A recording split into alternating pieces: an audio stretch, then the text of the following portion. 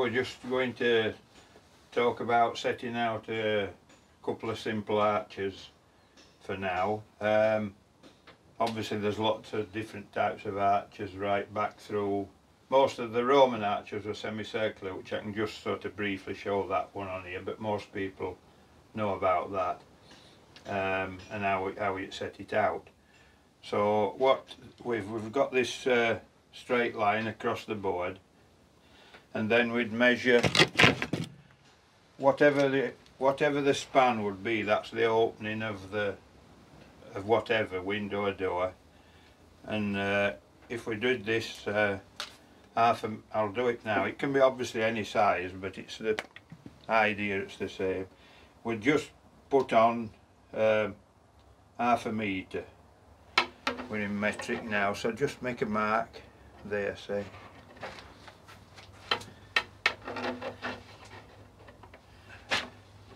Half a metre is there. So that's what they call the span. That's the distance between the two sides of masonry or whatever you're going to do. Now for a semicircular arch, what you do is you just find the centre.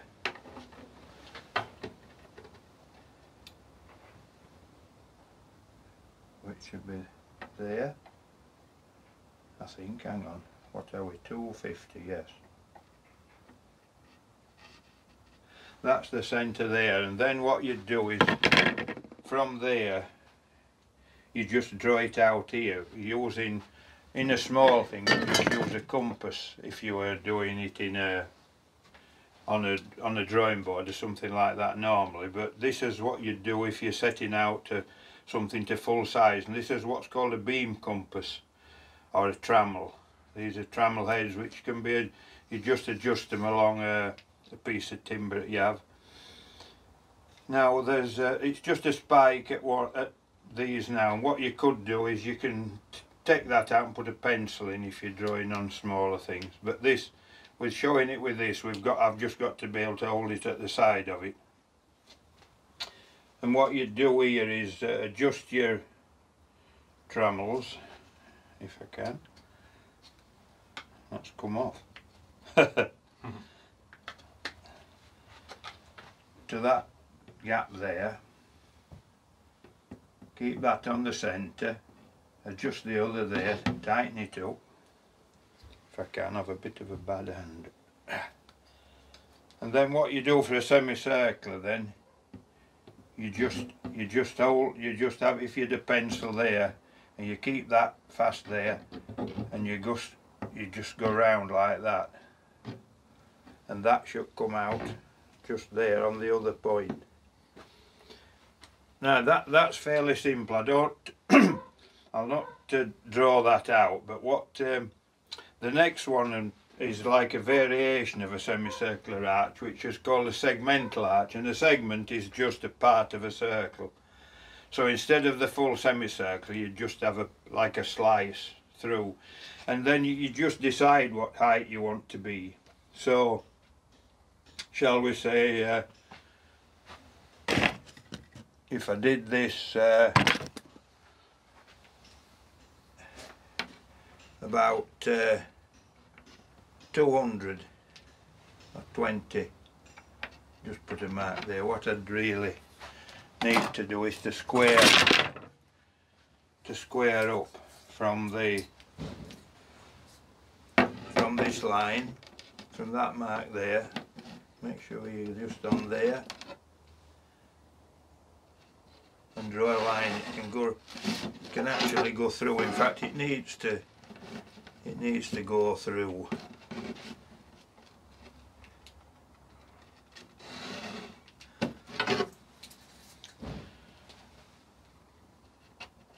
So what you do then, from that point there, the rise, as they call it, the top of the rise, you draw a line from there to there.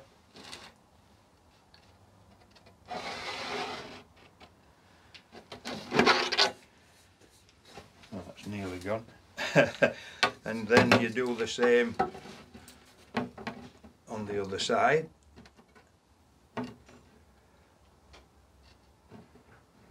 Obviously this what I'm marking out with, it's a bit thick, and then from there you go halfway along this line.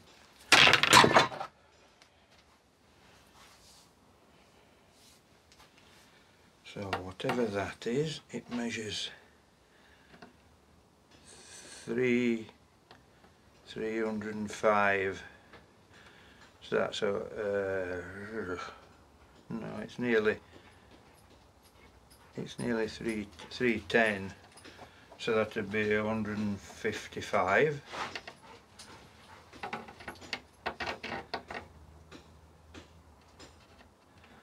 That's there. Now then, from that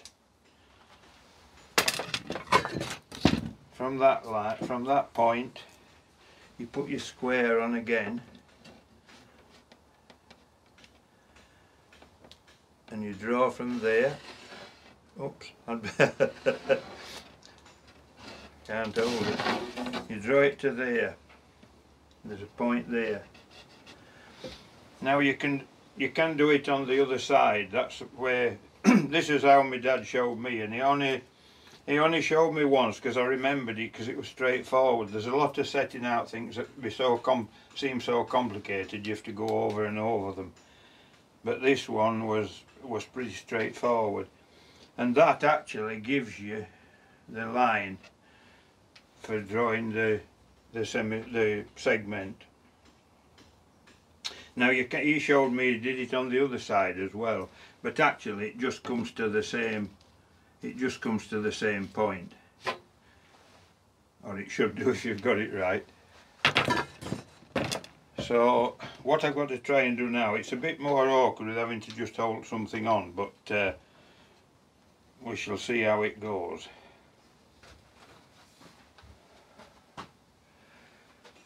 So you've got to set your trammel so it when I get to it, so it goes from that point there to that.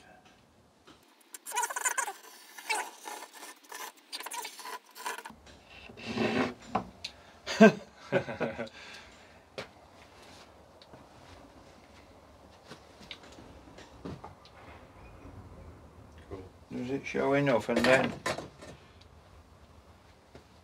obviously that point could be anywhere. I mean, it could be right up, well, it could be almost up to being a semicircle, but obviously a segment you want it less than that, and it can be really really low down, but obviously that point moves up and down that line there in relation to the height that you've got that. Obviously it's been a bit difficult doing this because we've done it on a board not vertical but slanting upright, whereas normally you'd be laid out on the floor or on a table or something like that.